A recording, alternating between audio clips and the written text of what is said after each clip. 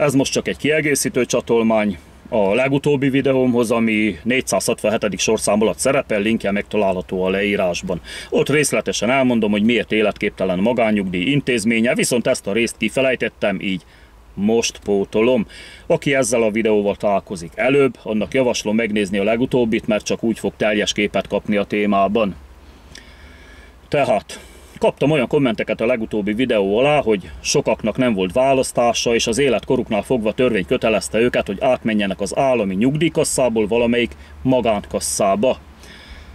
Na kérem szépen, valóban volt rá törvény, de csak amolyan névleges módon, felületesen kezelt vagy alkalmazott, vagy inkább nem is alkalmazott törvény. Az is csak egy bejetetés volt. Ez a törvény szerint egy bizonyos korig kötelező volt a nyugdíjkasszaváltás, az fölött választható, hogy állami vagy magán, a legidősebb korosztály pedig nem választhatott, nekik csak az állami maradt.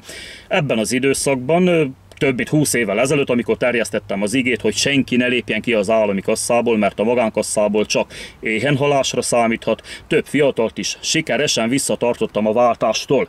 Sikerült velük megértetnem, hogy magyarországi viszonylatban, ahol a helyi bérezések és fogyasztói árak arányának tekintetében ez egy abszolút meddő, életképtelen intézkedés, hát mondhatni halva született intézkedés, semmiképpen sem lehet ténylegesen kötelező, hiszen néhány éven belül be fog dőlni.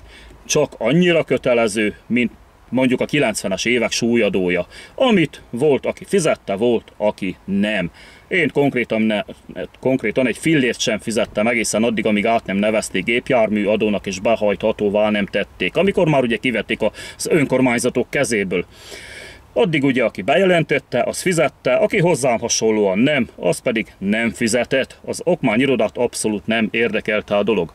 Később, 2002-ben egyszer kaptam egy felszólítást, hogy fizessek be abban az időben 160 000 forint súlyadó elmaradást, de bementem az okmányirodába, közöltem, hogy abból az autóból, ami egyébként egy 1500-as nagypolszki volt, és felhalmozta a restanciát, már régen Audit öntöttek valahol, hát erre a hölgy a kukába hajította a dokumentumot. Ennyire felületesen kezelték a dolgot, csak hát, mint tudjuk, sok állampolgár komolyan vette. Amit befizettek, azzal jól jártak az önkormányzatok, amit nem, az meg nem érdekelt senkit. Bizton tudom, hogy csupán ennyire volt kötelező a magánnyugdíj is. A páromon keresztül személyesen is megtapasztaltam. Részemre a várható korkedvezmény miatt már eleve nem is volt kötelező. Na mindegy, ezt már kielemeztem még a 2-vel ezelőtti videóban, most nem is ezzel foglalkozunk. Na, szóval a 2000-es évek elején, amikor sikerült több fiatallal megértetnem, hogy miért nem lehet kötelező egy olyan intézkedés, ami már eleve meddő gondolat és hamarosan befutcsol, az akkori mennyasszonyom is érintett volt a dologban. Még csak 20 éves volt. Persze, hát akkor még én is ugye fiatal voltam. Szóval a koránál fogva őt a törvény roppant módon kötelezte. Hát eleinte még csak kérték rá a munkahelyén, de aztán elkezdte egyre agresszívabb módon presszionálni a főnöke, hogy lépjen át valamelyik magánkasszába, amit én természetesen nem engedtem neki. Ez hetekig így ment, már előfordult, hogy pityeregve jött haza a párom, hogy elege van, mert már ordít vele a főnöke, minden nap elmondja, hogy kirúgják.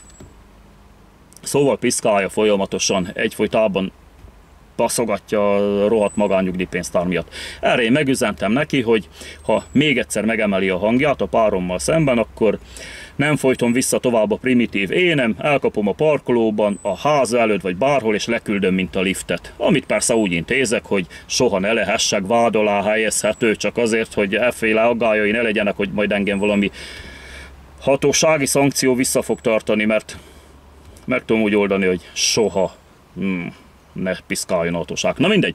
Tehát működött a dolog, mert a presszionálás is elmaradt, és a nyugdíjkasszaváltás is. Azóta is az állami kasszában van a hölgy. A lényeg, az említett ilyen kötelező titulus, még a törvényeket is lobogtattak vele kapcsolatban, ugyanolyan felületes és komolytalan volt, mint a 90-es évek súlyadója. Egy bejetetés. Aki megette, azzal jól jártak, aki nem, az meg úgy is jó volt. A legtöbben első szóra engedelmeskedtek, míg mások, mint például a párom és még néhány ismerősöm, fiatalkoruk ellenére is ellenálltak. Aztán békén is hagyták őket. Köszönöm a figyelmet, sziasztok!